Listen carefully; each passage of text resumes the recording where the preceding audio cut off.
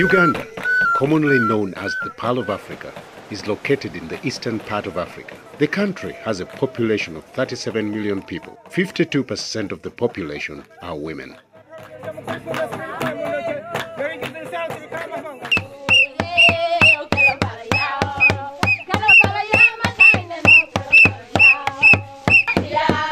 Olilim Sub-County, Utuke District, Northern Uganda. The women of Moyao Women's Group in a song praising the shea nut tree, a tree that produces a nut from which shea butter is extracted. These women received funding from Uganda Women's Entrepreneurship Program, a government initiative implemented by the Ministry of Gender, Labour and Social Development.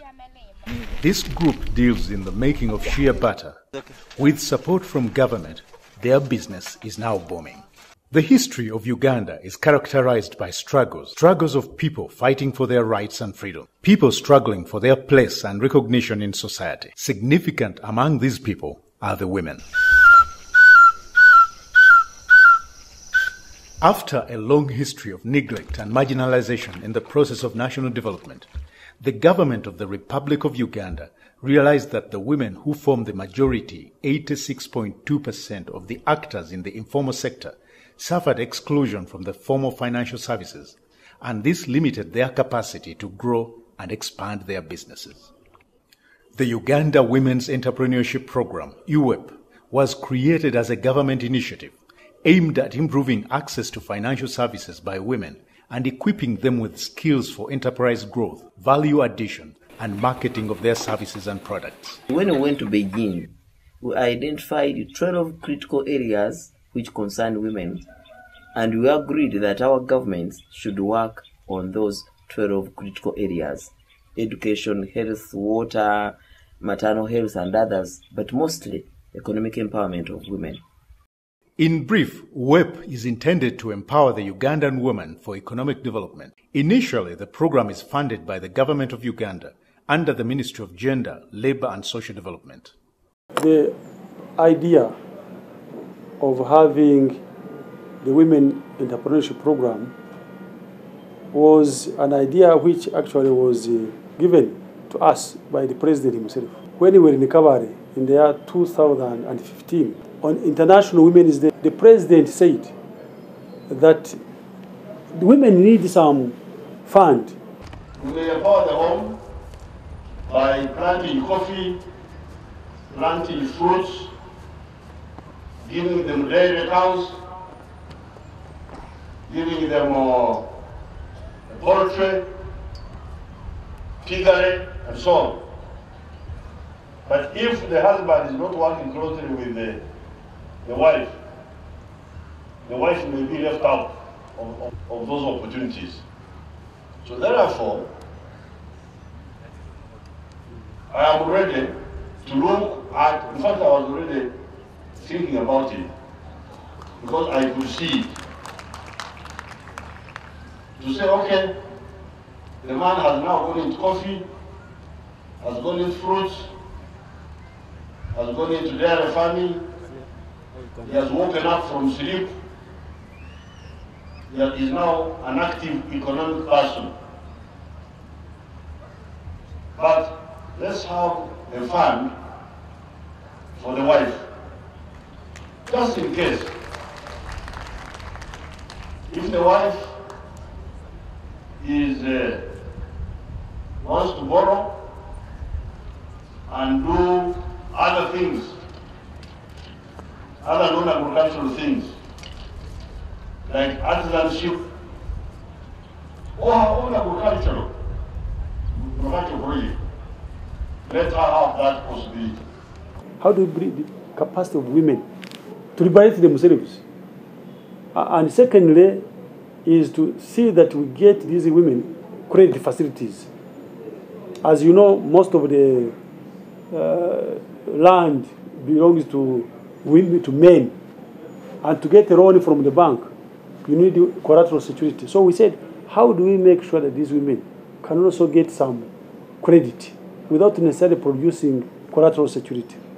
The third objective is to make sure that these women, as they produce, can we help them to get market for what they are producing?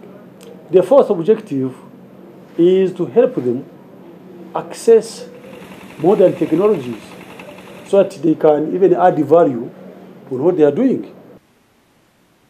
The state can empower the women directly, because that one is not under contention.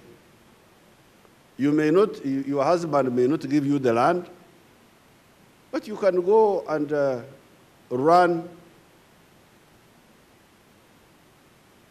a maize mill in the trading center, and the state can help you to do that.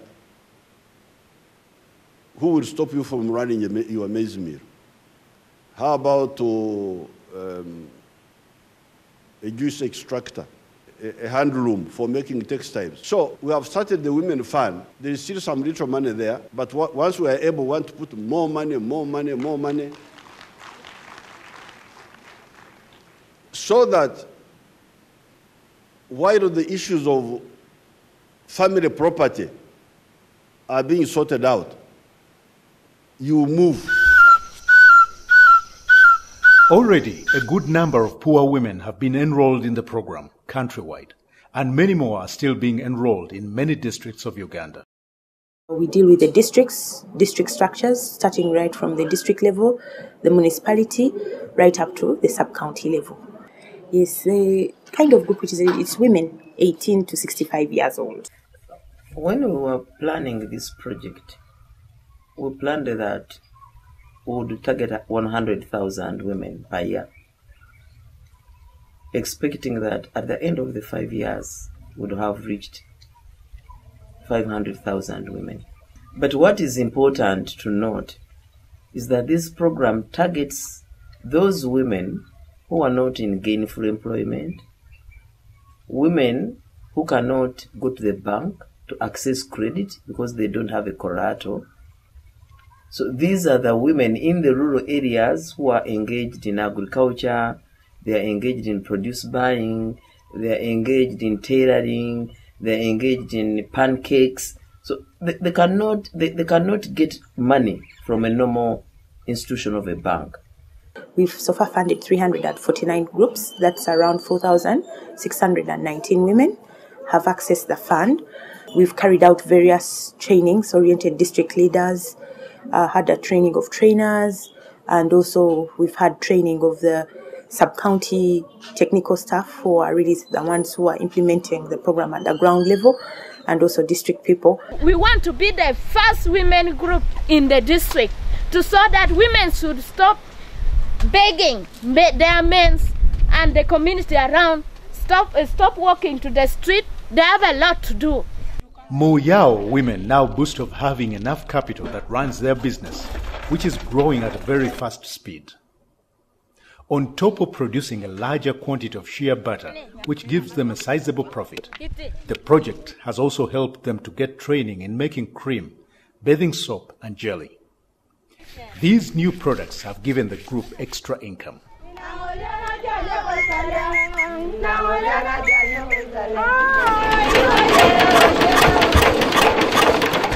Epikosiki Ikliok is a name given to this group in Katakwi, Teso sub-region, eastern Uganda. It literally means women are challenging men. This was originally a women's savings group where women used to go for loans.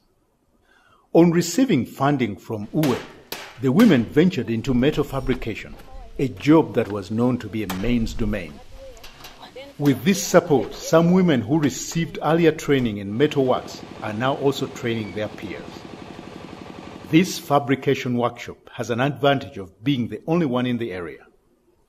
They have diversified their businesses by opening up a hardware shop. It's a very good program because, it is always very difficult to get capital. You can have an idea, but when you don't have the capital, you cannot move.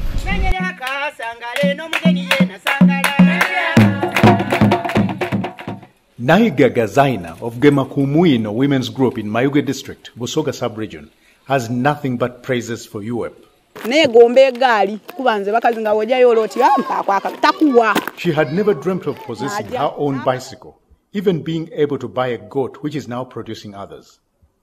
The project helped their group to acquire skills in handbag and necklace making. Uwep funded them with 2 million Uganda shillings, which helped them to buy enough materials for their trade. Still in Busoga sub-region, Bushweza People with Disabilities Women Association in Nyamuiwa sub-county is another group that benefited from the project, taking advantage of having a lot of groundnuts in the area. They acquired a groundnut sheller machine. They have the monopoly of this business here. The machine helped them to earn money from their ever service-demanding customers. Uwep has also spread its tentacles to Western Uganda. A number of women's groups has already received support from Uwep. Women's groups in Chiruhura district have specialized in bull fattening business. This is basically a cattle keeping area. In Chiruhura district, Kanyarieru, Rwamuranda, Echitegura women received 8 million Uganda shillings, from which they bought 18 bulls. They are now rearing them. On selling them, they will get profits which they expect to use to expand their business. Amagoba go tugatunga ngeja kutiyamba ngaitwe nk'abakazi tungura amakagaitu tiyamba abashaija baitu ntwera abana baitu bintu ebikwatirine n'okushoma okurya okujwara okurwara.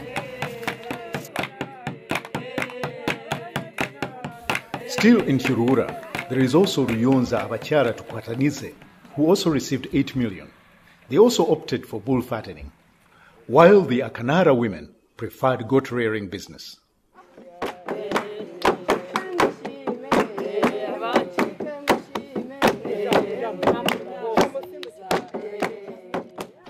In Chisoro, Matianzo Women Group deal in growing Irish potatoes. 12 women from this village, Matiazo village, came at the sub-count and applied for this Uwep fund.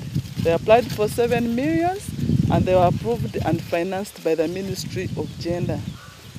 Their project was growing Irish potatoes. I'm very happy they are doing their project very well. They have planted Irish potatoes. We planted 5 sacks of Irish potato seed. We are expecting to get 20 sacks of Irish potato, big size. In the last season, in January, they harvested 64 sacks, of which each sack costed at 120,000, and they paid back 2.8 million on Centenary Bank on the district recovery. What has made me happy as a service provider, I did not struggle with them to recover the money. All of a sudden, they came at the sub-count and they gave me a receipt after paying. That is an indication that they are doing well with their repayment plan. In the same district, the Kagano Bakara Tudwanyubukene group opted for onions.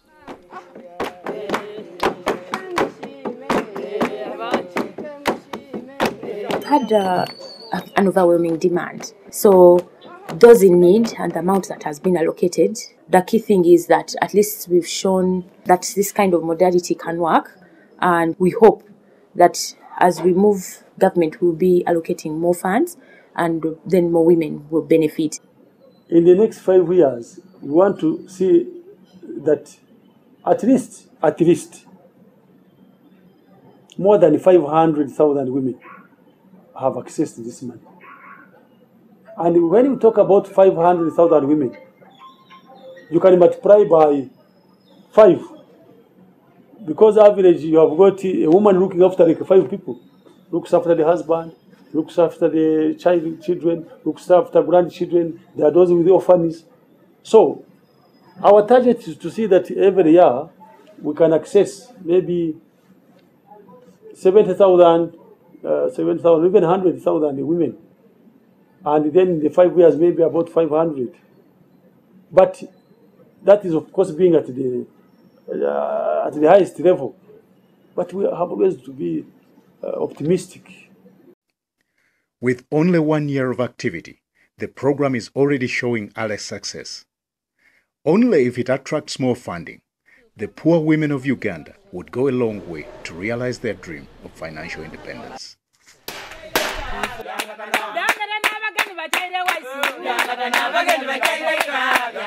Lero tunalira